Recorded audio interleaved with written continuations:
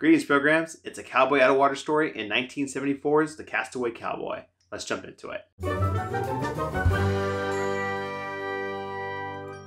When recalling his experience shooting Castaway Cowboy, actor James Gardner wrote in his memoir, the best thing about it was the Hawaiian scenery. And he wasn't wrong. Shot on location on the Hawaiian island of Kauai, the film uses many of the island's natural landmarks for its filming, including the beautiful Kilauea Falls. Now, much of this movie centers around James Gardner's Texas rancher teaching island natives how to become ranchers. And because of this, over 40 Mexican longhorn steer had to be shipped from California ranches to the Hawaiian island set.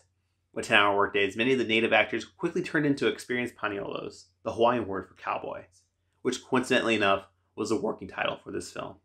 Starring James Gardner, Vera Miles, Eric Shea, and Robert Kulp, director Vincent McEveety presents Walt Disney Pictures, The Castaway Cowboy. Enjoy. End of line.